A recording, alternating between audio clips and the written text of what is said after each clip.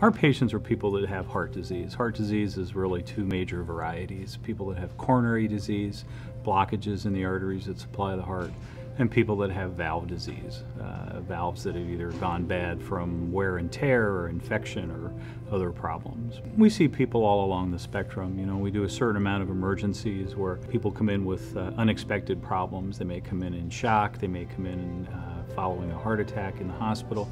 But we see a lot of patients who have disease that needs to be treated, but they're outpatients. We have a population of folks in their 80s, and we've been taking care of doing open heart surgery for people in their 80s for 20 years, probably a little bit ahead of the curve for the rest of the country. We really don't turn anybody down on the basis solely of age.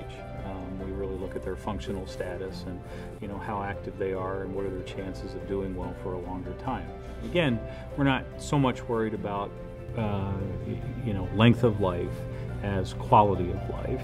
And for a lot of people, that's what they want. Heart disease robs them of their quality of life. You know, our job's to try and give them that back. The surgeries are satisfying. There's a certain amount of technical expertise you need. There's a certain amount of satisfaction you get from performing something, a task well. But in the long run, you know, I wouldn't want to just operate. It would still be about meeting the patients and dealing with them and their families. That's the best part of medicine.